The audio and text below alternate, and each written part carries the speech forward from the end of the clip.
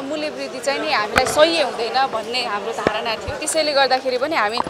ती सब कुराहरूलाई चाहिँ सम्बोधन नभइकन हामी बैठकमा भाग लिँदैनौँ भन्ने कुरा नै हो। 4 वर्ष छन्, यति वर्ष छन्, यसमा राम्रो निर्णय गरेर देखाउन। यो साँच्चै नै हो के सानालाई चाहिँ नि ऐन ठुलालाई चाहिँ नि केही मतलबै नभएको। हामीलाई विभिन्न फोरममा सोधिन्छ तपाईहरुको दलको विचार के हो, तर हामी भन्छौँ विचार लेखेर मात्र हुँदैन, व्यवहार पनि अभ्यास पनि गर्नुपर्छ। मौन त होइन होला, यदि मौन भएको भए हामीले सदनमा बस्दैन थियो होला। यसमा होइन हजुर, यसमा दुईटा महत्त्वपूर्ण विषय छ हैन। यो संविधान केको लागि बनाइएको, किन बनाइएको, राजनीतिक परिवर्तन, समाजमा फरक अभ्यासहरूको लागि बनाइएको। मिसन 84 कुर्नै पर्दैन के, उहाँहरुसँग अलरेडी बहुमत छ, राम्रो काम गर्नु मात्रै भनेको। दुईटा विशेष मुद्दाहरू आज सदनमा पनि हाम्रो सभापतिले राखिसक्नु भएको छ। पहिलो कुरा चाहिँ अहिले यो दशैं र चाडबाडको मुखमा आएर जसरी एउटा मूल्य वृद्धि गर्ने एउटा चाहिँ काम भयो, त्यसको चाहिँ विरोध गर्नुपर्छ। त्यो हुनु हुँदैन।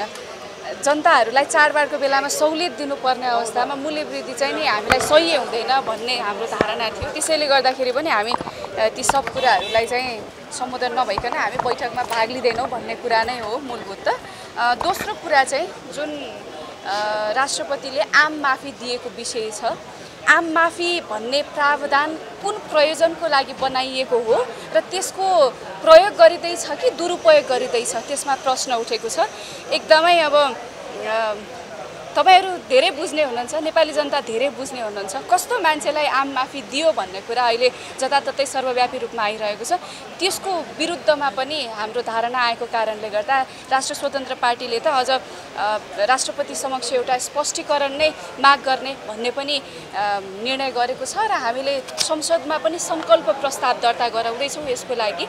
त्यसैले यिनै कुराहरू भन्नको लागि चाहिँ हाम्रो विरोध हो। धन्यवाद। बाँकी अब साथीहरूले जोड्नु होला। यो संविधान केको लागि बनाइएको, किन बनाइएको, राजनीतिक परिवर्तन, समाजमा फरक अभ्यासहरूको लागि बनाइएको। संविधान दिवस कसरी मनाइन्छ अरू देशतिर, विभिन्न जनताहरूले, विभिन्न पुस्ताहरूले संविधानको ओनरशिप कसरी लिन्छ भनेर विभिन्न कार्यक्रमहरू बनाउनु पर्ने। यहाँ त एक दुई ठाउँ भोज भतेर गरेर अनि आफ्नो आफ्नो कार्यकर्ताहरूलाई जतिकै जघन्य अपराध भए तापनि छुटकारा दिएर यो संविधान दिवस मनाउन थालियो। यसले संविधानप्रतिको एउटा ओनरशिप घटाउँछ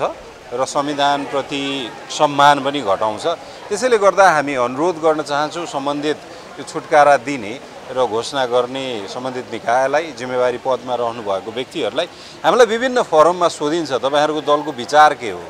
तर हामी भन्छौँ विचार लेखेर मात्र हुँदैन, व्यवहार पनि अभ्यास पनि गर्नुपर्छ। के बिपीले भनेर जानुभएको थियो कि हतियारालाई छोड्नु भनेर?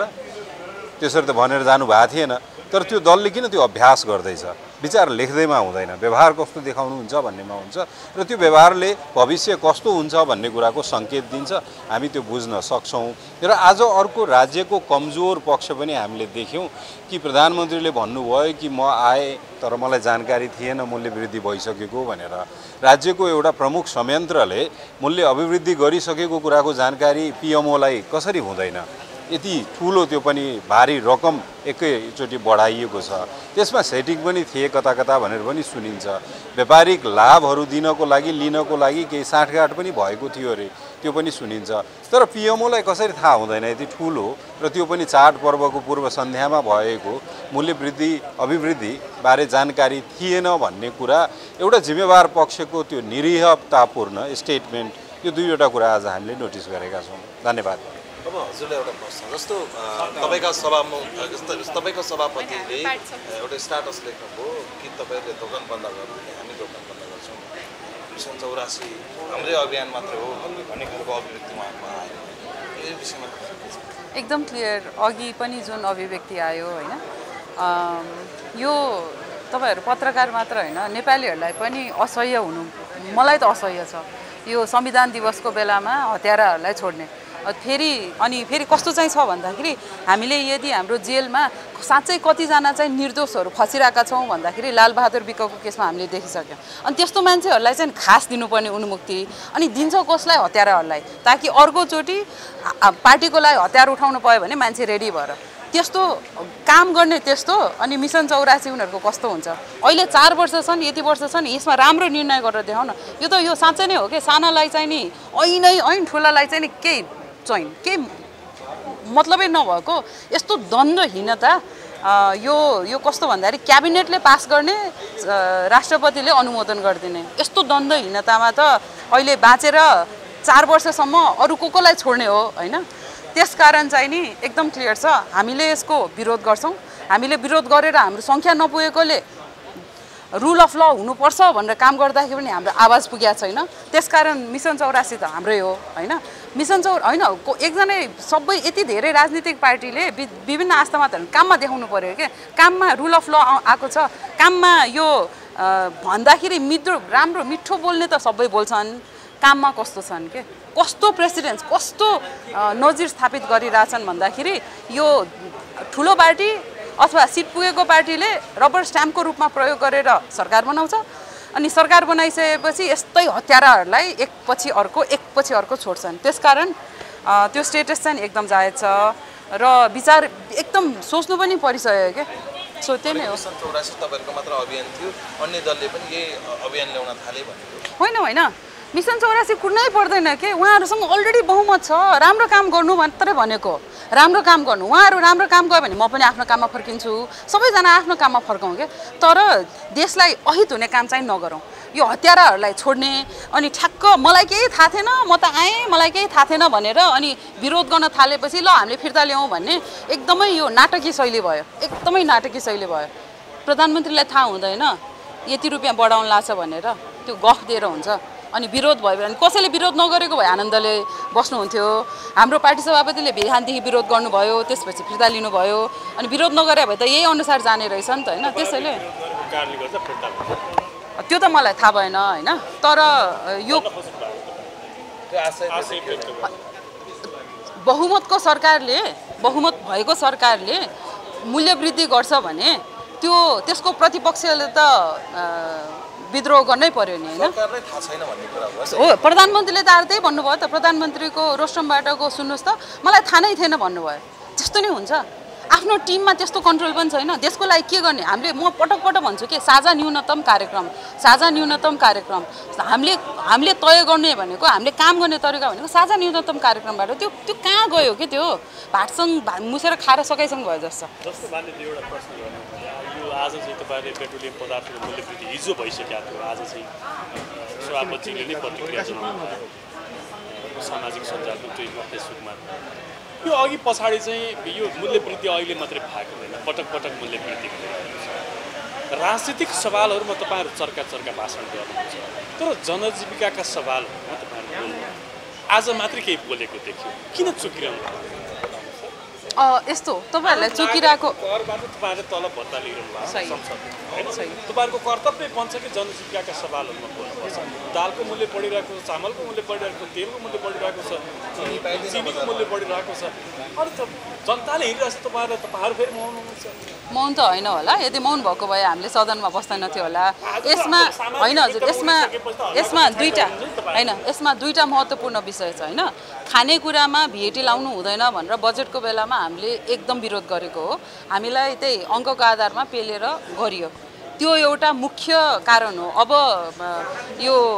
आधिकारिक नम्बरहरु आउँछ होला हैन देशमा गरिबीको सीमा मुनि चाहिँ कति जना पर्यो भनेर हामीले त्यति बेला पनि आवाज उठाएको तर त्यति बेला आवाज उठाउँदाखेरि के भनिया थियो यो किसानहरुको लागि भनेर आवरण त्यही लगाएर गर्यो अहिले किसानहरु खुसी छन् छैन को खुसी छ के जनतालाई सबै कुरामा खानेकुरामा भाट लाउनु हुँदैन भनेर यो बजेटको बेलामा भनेको हैन त्यहाँदेखि सुरु हुन्छ के यो मूल्य वृद्धि आजको भोलि हुँदैन यो ग्यासमा त उहाँहरूले डिसाइड गर्नुभयो तर खानेकुराको भाउ त्यो पोलिसी इन्टरभेन्सन भन्छ के यो पोलिसी नै कस्तो लाग्यो खानेकुरामा भ्याट लगाइदियो त्यति बेलादेखि नै हो हाम्रो विरोध हैन यो हुनुहुन्न भनेर मैले त तथ्य नै लिएर दिएको थिएँ अहिलेको हाम्रो राष्ट्रिय योजना आयोगको उपाध्यक्षले लेख्नु भएको छ उहाँ हेड अफ रिसर्च नेपाल राष्ट्र बैंकको हेड अफ रिसर्चमा हुँदाखेरि उहाँले लेख्नै भएको छ त्यो पब्लिसै छ तपाईहरुले गएर वेबसाइटमा हेर्न सक्नुहुन्छ त्यो देखाएर पनि उहाँले नमान्नु भएको हो के यस्तै हुन्छ भनेर हामीले बजेटको बेलामा नगरौं भनेर उहिलेदेखि उठाएको यो महत्त्वपूर्ण छ है एकदम हेर्नु यो मेरो होइन हजुर करेन्सीको रेट घटे पछाडि मूल्य बढ्नु स्वाभाविक पनि छ र यसको नियन्त्रण गर्न के गर्नुपर्छ सरकारले के सुझाव दिन्छ एकदम सजिलो यो मेरो पहिलो हाम्रो योभन्दा अगाडिको अर्थमन्त्रीज्यू हुँदाखेरि नि मैले सोधेको प्रस्ताव हो राखेको प्रस्ताव हो व्यवसायहरू धराशायी हुँदैछ उहाँहरूलाई रिलिफ प्याकेज चाहियो रिलिफ प्याकेज भनेको कस्तो हो भन्दाखेरि 10 वर्षको हो भने त्यसलाई एक्सटेन्ड गरिदिने हो कि के हो भनेर उहाँ आउनुभयो उहाँहरूको एकदम क्लियर छ है नम्बर 1 चाहिँ नि रिलिफ प्याकेज ल्याउनु पर्यो रिलिफ प्याकेजमा क्लियरली उत्पादन बढाउने काम गरिराखेको उनीहरूलाई दिनु पर्यो हैन अनि त्यसपछि दोस्रो चाहिँ नि गरिबी मुनि रहेकाहरूलाई टार्गेटेड रिलिफ दिनु पर्यो के जे पनि ब्ल्याङ्केट गरेर हुँदैन टार्गेटेड रिलिफ दिनु पर्यो त्यसको लागि क्याश ट्रान्सफर हुन्छ इन काइन्ड ट्रान्सफर हुन्छ त्यसरी चाहिँ नि मज्जाले जनताको टेक केयर गर्न सकिन्छ है हस् हामीले चाइनाको जानु अगाडि पनि सुझाव दिएका थियौँ त यो 3वटा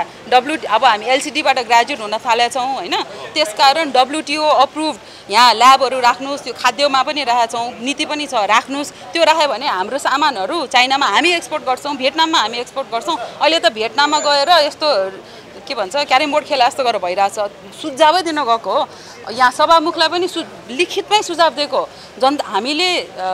वृद्धि भएको तलब सुविधा दिन नसकिरा बेलामा स्वास्थ्यकर्मीहरूलाई यताउतिलाई हामीले चाहिँ नि अब अस्ति पनि मन्त्रालयले तारे होटलमा गर्यो नगरौँ तपाईँले निर्देशन दिनु भनेर मैले सुझावै लिखित रूपमै दिएको हो हैन अब त्यो कहाँ गयो डस्टबिनको टोकरीमा गयो कि कहाँ गयो थाहा भएन तर हामीले दिनुपर्ने हामीले